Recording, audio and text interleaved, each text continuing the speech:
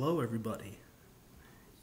It's about almost 1 o'clock in the morning right now, and I gotta tell you, we had week number what? Week two in college football. We had a lot more games this time around, and I gotta tell you, the Sun Belt, you guys did a great job today. What a fantastic job. First off, let's talk about Arkansas State, Kansas State, Jonathan Adams, and um, you know, and the Arkansas State Red Wolves, their two quarterback system. Um, they got it done against Kansas State. They got it done against Kleiman and Company and Skylar Thompson. You know, it, it was a back and forth game pretty much the entire time. Arkansas State made a couple of mistakes, in the game, but at the end of the day, they got it done. They got the W. The game, the other two games, I'll talk about real quick because there's some other stuff going on, of course. But the Sun, again, has just won the day, pretty much. What a big day for them, for that conference. And the Louisiana Raging Cajuns just went off on Iowa State. Couple of kick returns for touchdowns. Just dominating the Iowa State defense. Just not letting up. Run game was powerful. Defense very strong. Brock Purdy struggled a little bit in that game, and Iowa State took an L.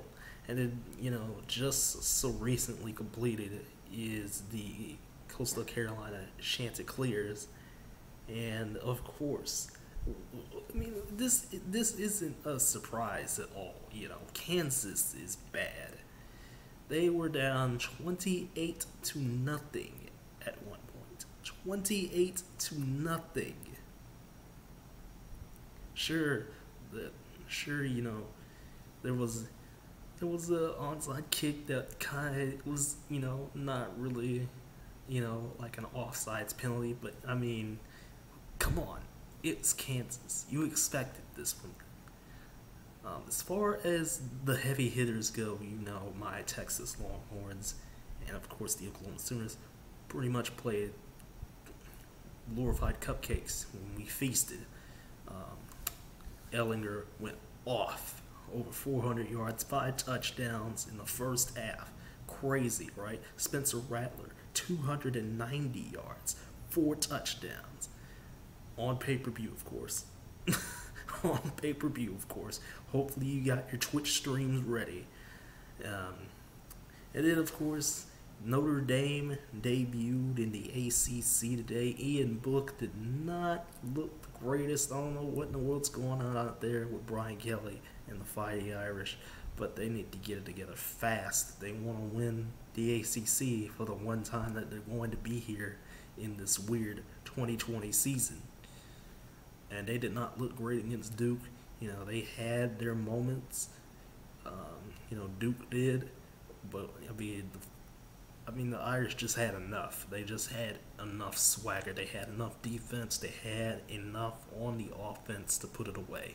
They had just enough to keep it to where it wasn't even going to be worried.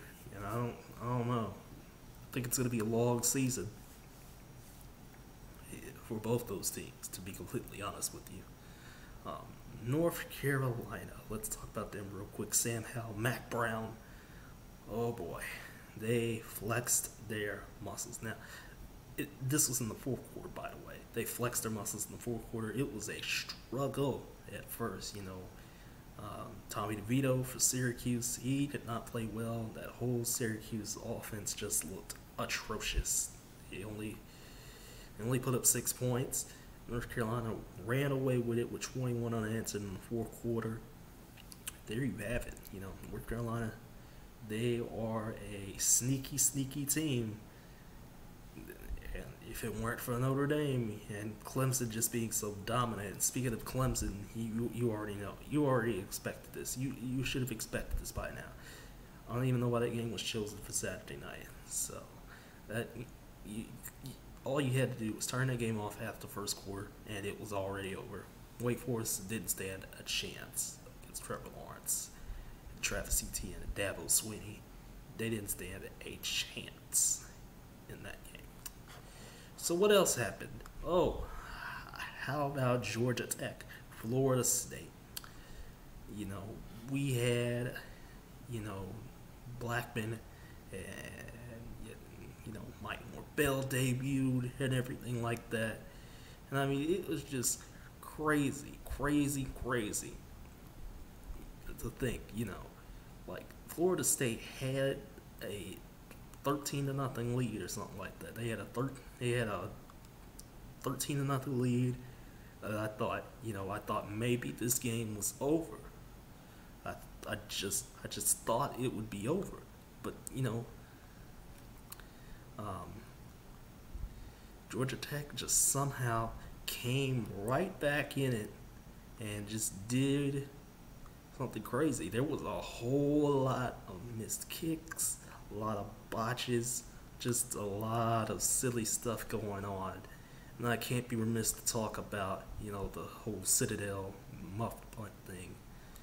You know, it was a crazy, crazy time, let me tell you. But, I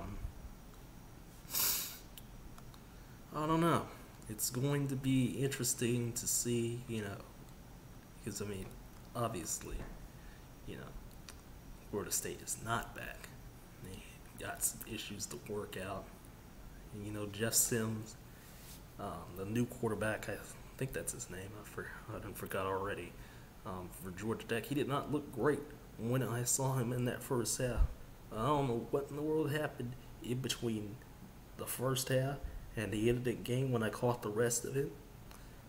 But Georgia Tech, they just did what they needed to do. You know, they came back, they stormed back, they got, you know, enough points to beat Florida State, and they did it 16-13. I mean, come on. What else is there to say? So there's some other news as well.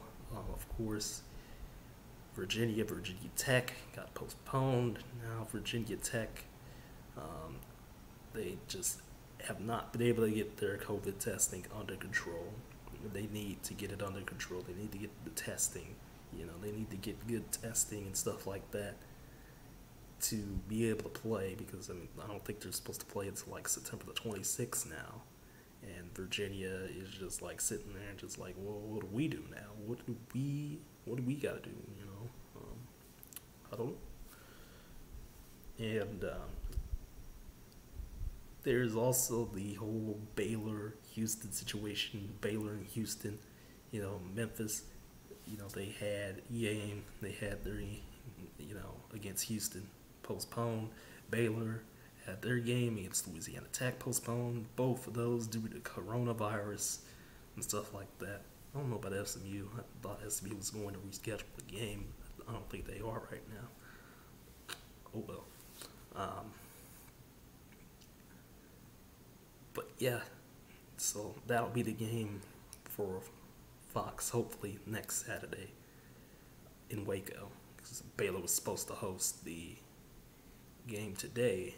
They were supposed to host Louisiana Tech today for Fox, but they haven't. They didn't get to do that. So try again next week. And as far, you know, I think we're still in for a long ride. I mean, this season is crazy, and we still have a long way to go. But I think what we've learned right now is that Clemson is still number one. Let's just be real. You know, if they can flex their muscles against the ACC competition, sure, you know, Wake Forest isn't the best, but as long as they can flex their muscles, they'll be fine.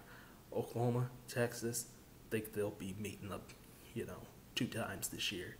I don't know about the rest of the conference right now.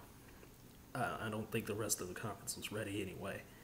And as far, you know, as the Sun Belt goes, they're doing great. All the other little conferences are doing great that are playing. So that's it. See ya.